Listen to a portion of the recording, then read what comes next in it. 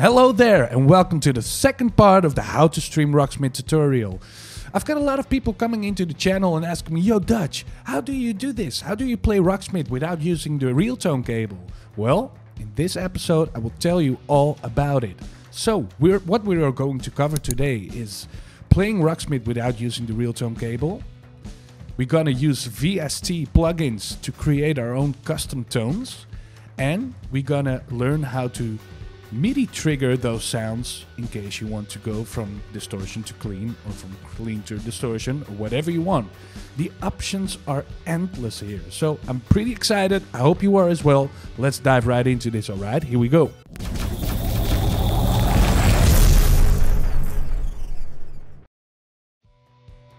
This is where we left off last time. As you can see, I did a little upgrade on the overlays. For now, for the second part, we are going to dive into Reaper.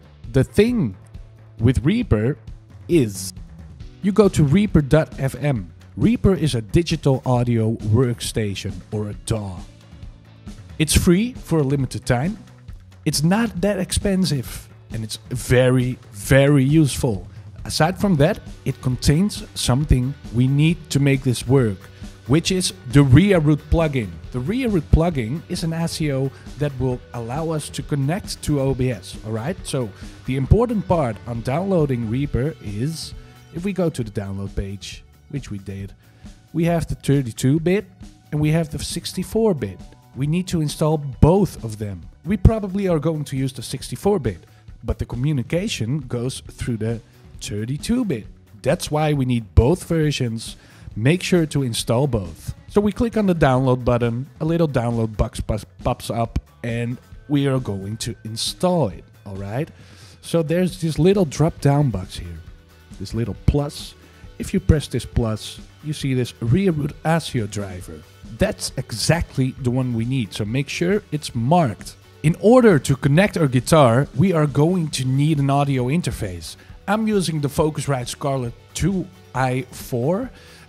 If you have one, that is very awesome. If not, search one on the web. There are tons of audio interfaces to get for a pretty cheap price, and it's very useful if you want to make this work.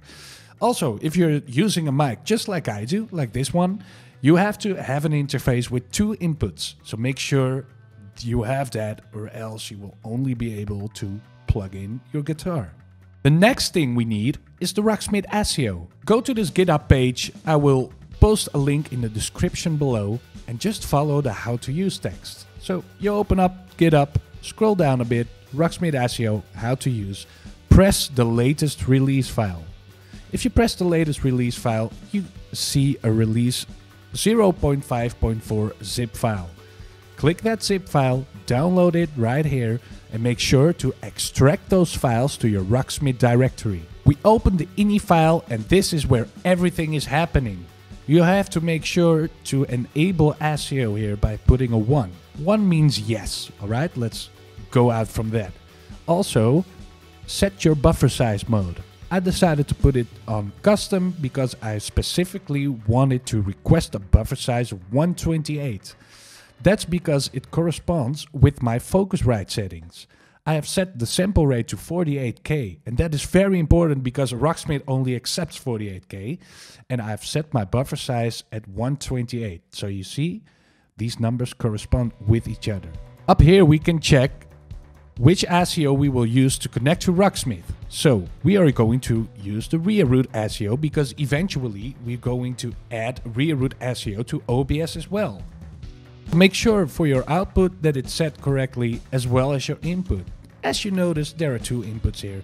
So if you have plugged your guitar cable into this first input from your interface, make sure it's ASIO input 0. If you plug it into the second of your interface, make sure it's set to ASIO input 1. I have plugged it into my first one, so I will use ASIO input 0. Make sure to put Root ASIO there. Okay, from the Rocksmith ASIO ini file, we're going to dive into the original Rocksmith ini file, which is right above the Rocksmith 2014 executable, alright? So double click it and it opens up this notepad thing. Make sure to copy these settings. You need a little bit of tweaking and it's very personal. If you experience crackling in game, you have to adjust the buffer size, and that means the buffer size in all three stuff we now currently did. Alright, so make sure to set enable microphone to 0, exclusive mode to 1, latency buffer to 4, because that is the biggest for Rocksmith, and make sure this max output buffer size corresponds again with the original output buffer size number we did just ago. Alright, that is important because it needs to correspond every single time. So once again, if you experience crackling in game, you have to adjust the buffer size and make sure to adjust them in all of those parts. Alright, also set realtone cable only to yes, because we want to make Rocksmith think we are using the realtone cable. Now we are going to set up Reaper. I already entered the mic here because else I could not record this. So don't mind it, just leave it be and just create a new track. So right click the mouse button right here and press insert new track. Make sure to arm it, alright? Give it a name, say input 1 or just guitar. Let's call it guitar. Yeah, so it makes it more clear what it is. This is the guitar input. It's set to input 1, which is good. Input mono, input 1. Keep it like that. All good, all good. Insert another new track. Make sure to arm it. And this one we call from Rocksmith. Alright? Because this track is going to receive the sound from Rocksmith. So guitar input is going to send the signal from your guitar into Rocksmith. And the second one is going to receive the sound from Rocksmith. So that is very important. Make sure to set this input to stereo, rear route 1 and rear route 2. Then we're going to reroute it through these routing panels. So guitar input, open it up. Make sure to turn off the master send because we don't want your original guitar tone to come through in the final mix, alright? So we have turn off master send and select rear route 1 and 2 in the audio hardware outputs right there, alright? Also for the from Rocksmith one, add audio hardware outputs and set it to rear route 3 and rear route 4. Because eventually this is what is going to OBS. This is the basic setup where we can avoid the realtone cable. Now let's make sure it correctly sends and receives the sound from Rocksmith. Let me grab a guitar real quick.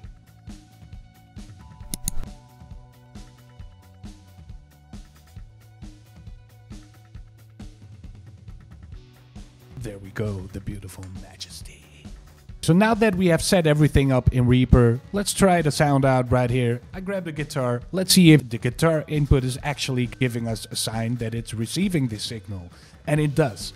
So let's open up Rocksmith. And as you can see, if I'm going to scroll these things, you see there is some activity going in the From Rocksmith track. So let's just play a little part and see if it works, including some tone changes.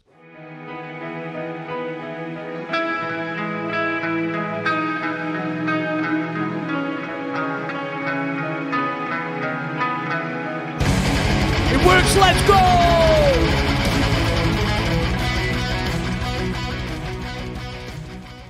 So now that we've got Rocksmith running with ASIO, it's time to add some own custom tones using VST plugins. So as you can see, I added a couple of tracks here. The main VST plugin and some, two separate effects, which we will cover later on. We're almost done with this tutorial. It's a lot, I know, but it is definitely worth it. So make sure to right click it again, insert new track, and name it however you want. I'm calling it Pliny because that's the VST I'm using. Arm it, add effects. Make sure to add a VST2 and not a VST3 because a VST3 is not able to receive MIDI messages, so that's why you need a VST2, alright? Make sure to use VST2. Now that we've installed our VST plugin, I'm going to get a tone. A nice custom lead tone. I will open up my Rocksmith. and let you experience the different... Oh, before we do that, we want to exclude our in-game sound first. So go to options, go to your mixer and make sure player guitar volume is set to 0, all right? Then hit escape and I will show you the magic. Here we go. Some little Jan Circa in the end. Good song. You know what it is? Rocksmith tones will never be able to get this high quality sound. So I will just listen. Yeah.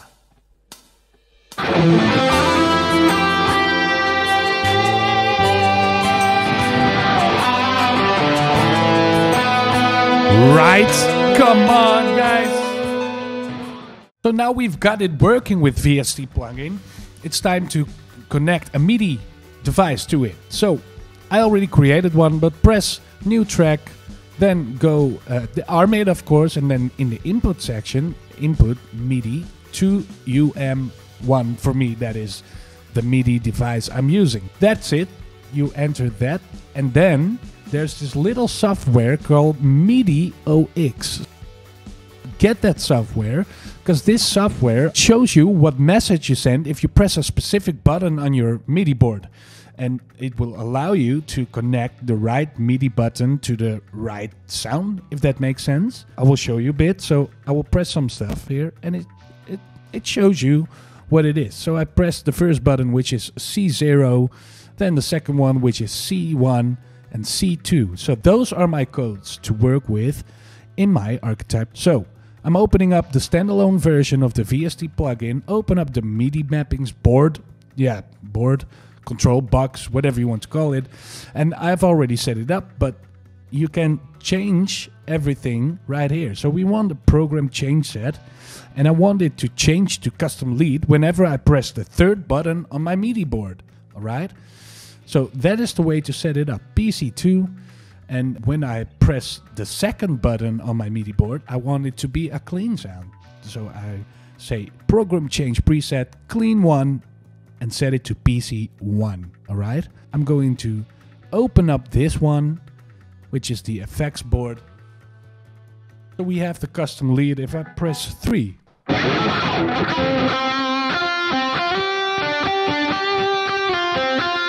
Easy. And if I want a clean sound, well, then I get a clean sound.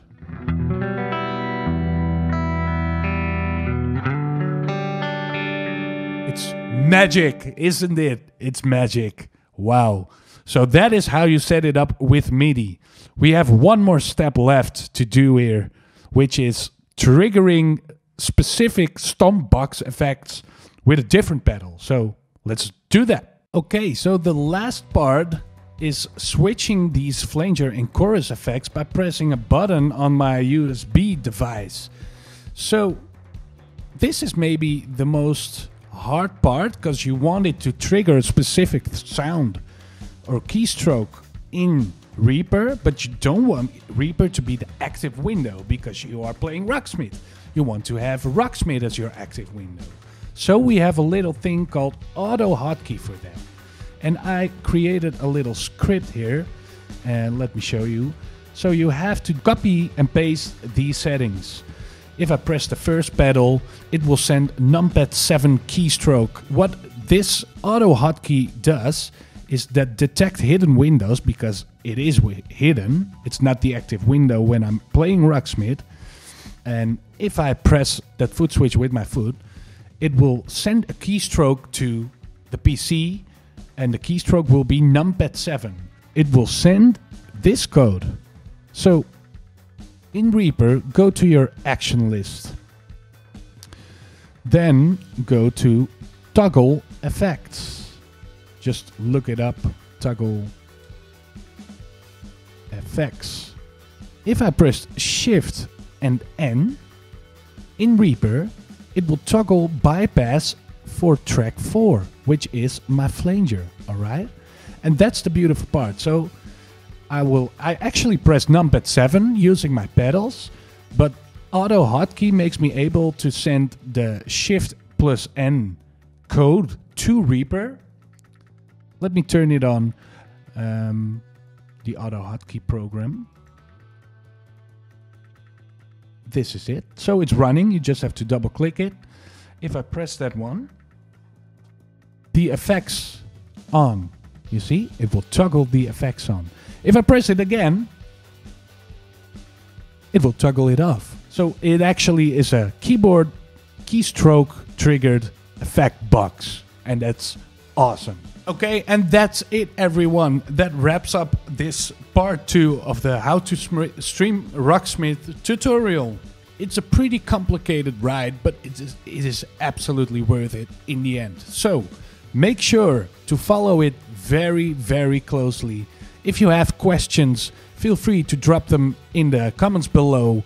Make sure to hit this subscriber button, hit the like button, share it with your friends, and I hope to see you next time, alright? Take care, and we'll see each other soon. Cheers!